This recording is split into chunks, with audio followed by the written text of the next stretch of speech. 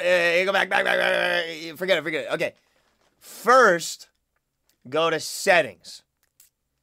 And find in settings, export current song. And you're going to enable that.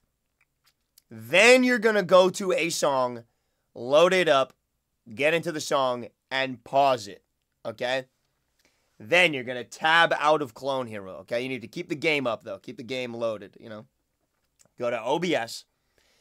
Then you're going to add a text source. You're going to right-click on the text source, go to Properties, and you're going to hit Read from File.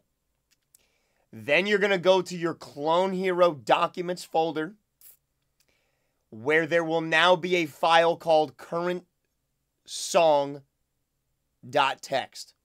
or current song.json or something like that. It's going to say current song. That is the file that you will have the text file read from. Then it should just work magically. Everything should work just fine. If that makes any sense.